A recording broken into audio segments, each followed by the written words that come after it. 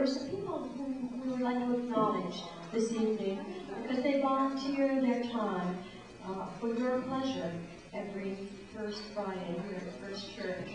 They're Becky Hunter, Debbie Gilmore, Rona Lindell, Betsy Welch, Laura Pendleton, and Mari Karamasi. Let's give them all up.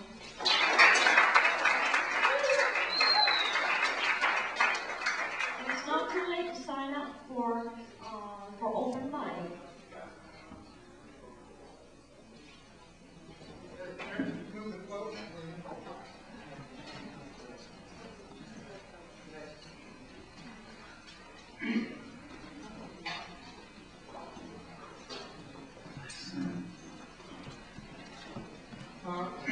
It's great for me to be here this evening, and today I just started a full-time job at Boston University, and the first job I really had since I laid off 7 years ago. So it's been a long, long journey, and it feels good, at least it does today.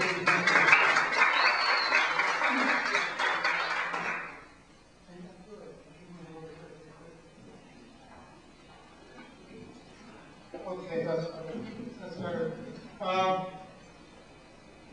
I'd like to read a few short poems this evening. And the first one challenges my talents as a poet, and as a singer, and as a mystic.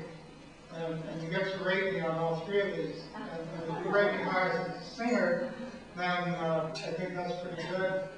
If you rate me high as a poet, then I'm where I ought to be.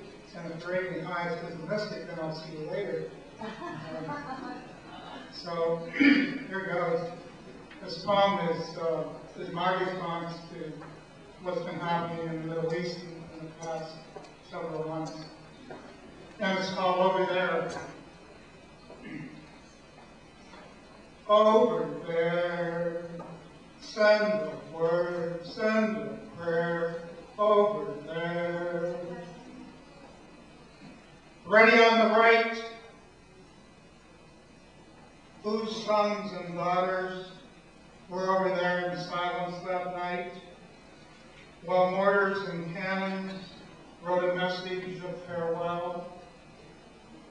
Not mine, not mine. Ready on the left,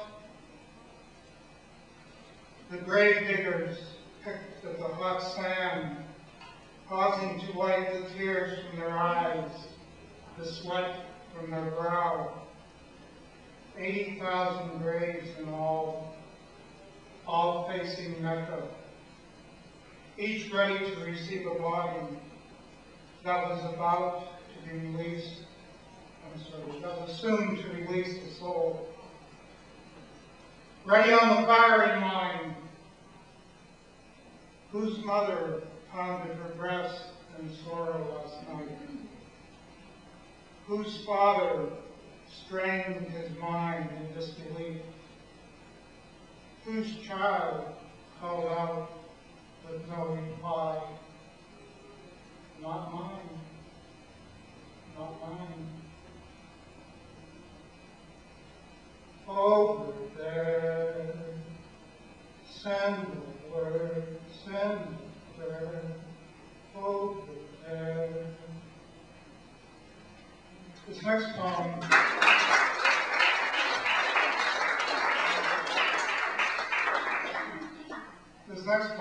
is one that I have to say, I've never said this before. This is the best poem I've ever written.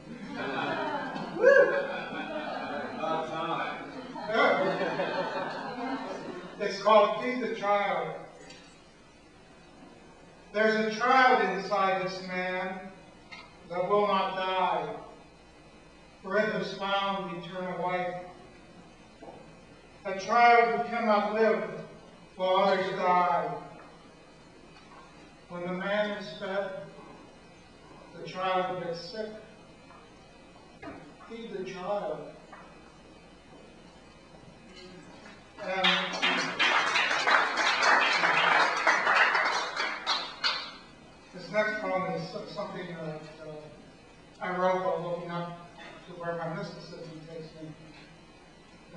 called sky.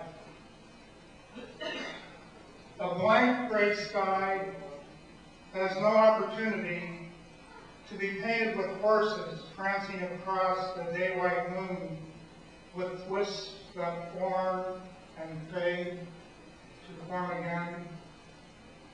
A puzzle in the stratosphere, puffing and towering, stressing with strands of milky white and mauve, singing in splendorous hues at sunset and at dawn.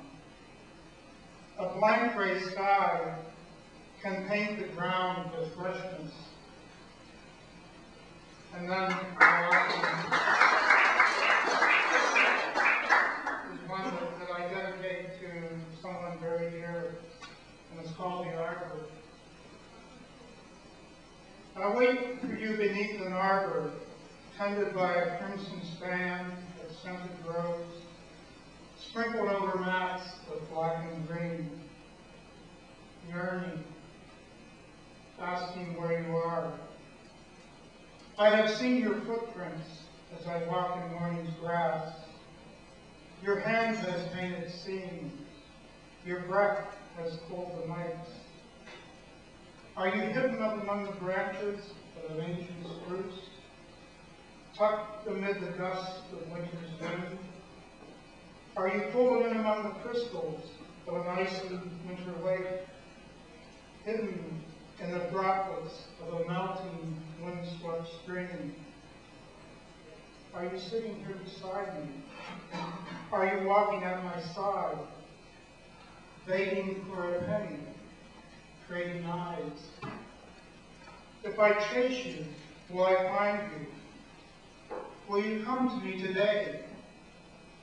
If I wait, can I be certain of your call? Thank you.